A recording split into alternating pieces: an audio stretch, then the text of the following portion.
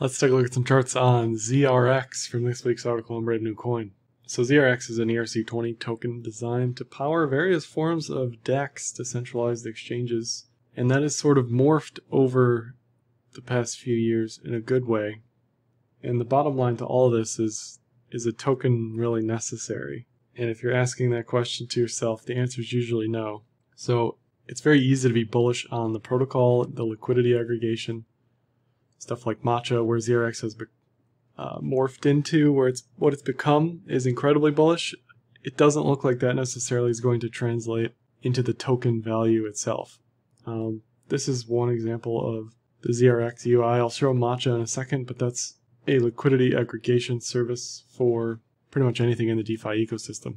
And if you look at what they've done over the past few years, they basically made it to where all the exchanges talk to each other. You have access to all the exchanges through APIs. Gone are the days where you need a login for a specific exchange, or you need to have login information for all the exchanges. You don't even need KYC AML because you can just trade out of your wallet, your browser wallet, or any one of the various wallet options on something like Matcha, your Coinbase account, all that stuff. Makes it very easy to trade everything. Here's how their liquidity aggregation works. And it's all seamless in the background. It's exactly what everything needs to be. You don't know it's there when you're using it. It just happens. Here's what Matcha looks like. You can choose your token. You can type in a token you want to buy. You can do all this stuff. It's completely seamless. So the whole UI setup of something like Matcha, the exchanges for ZRX, it's incredibly bullish. I'll show the volume numbers in a second, but those are almost in 6 billion for the last quarter. So just massive volume here for a DEX, or a DEX service, liquidity aggregation. Not only is it being built and is robust and looks good, but people are actually using it, so it's not an empty cathedral.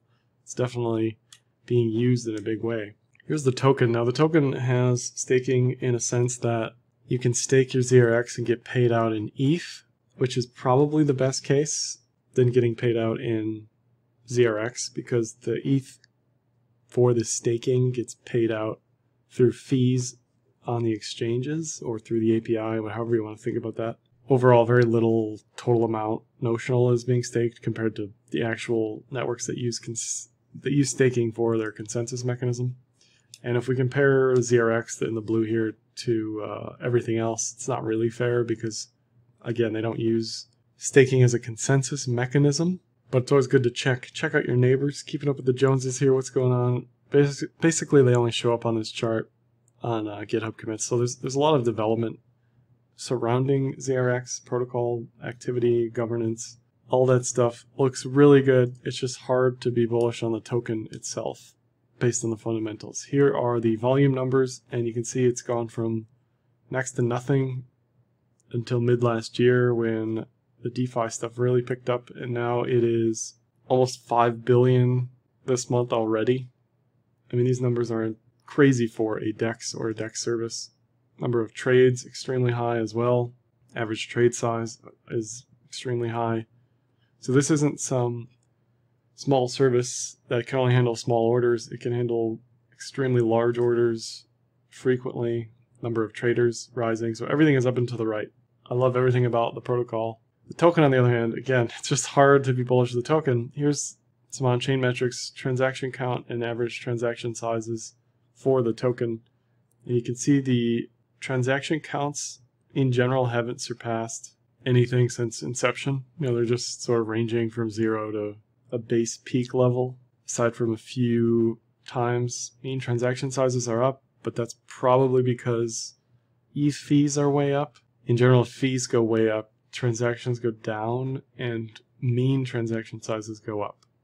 So despite the ETH fees rising, we're still seeing a rise in transaction counts for the token, but still it's nothing, it's like, who cares, right? It's just ranging for the past 3 years at this point. Here are active addresses and NVT, an inverse metric of economic utility.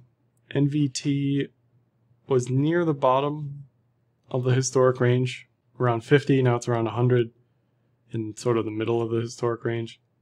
I don't think it's too useful in general. I don't think the on-chain use of the token is robust enough to even rely on something like NVT. Active addresses have mainly remained below 1,500. This is the ICO distribution. Still, active addresses are rising. It's just, there's nothing quite bullish about any of this. It's just sort of ranging again over the past 3 years. Let's take a look at some of the technicals for the token. 5200 EMA, VPVR, yearly pivots, volume, and RSI. So this is the daily Binance chart. And for the most part, the token price since 2019 had ranged below 33 cents. That was really, VPVR tells this whole story in that 21 to 33 cents is where most of the token lived as far as the volume is concerned. It appears since mid last year and early this year, that has now become the floor, 33 cents. And the trend does look bullish in that the 50 and the 200 is crossed bullishly. The price is above the yearly pivot. The next yearly pivot up is around 80 to 90 cents. So I don't really know what it's going to take to get this token moving. It's done rather well for itself since January 2020, since early 2020. It hasn't really outperformed anything.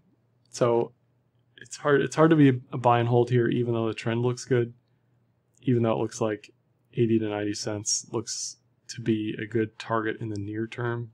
The fundamentals of the token existence are just difficult to want to hold this. Although arguably you could calculate how much the risk reward would be if you're holding and staking, getting those ETH fees, then maybe it's worth it, right? Maybe there's some hidden alpha here where someone is staking a massive amount of ZRX, eating that lack of price action to the upside and collecting fees. The fees aren't insane. It's like 33 ETH right now, every so often.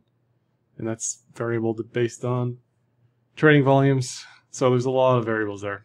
There's a bit of a bear div here. Low time frame, higher highs in price, lower highs in RSI. Here's the daily cloud, which actually looks pretty good. It's basically busting out above the cloud for the first time since mid last year.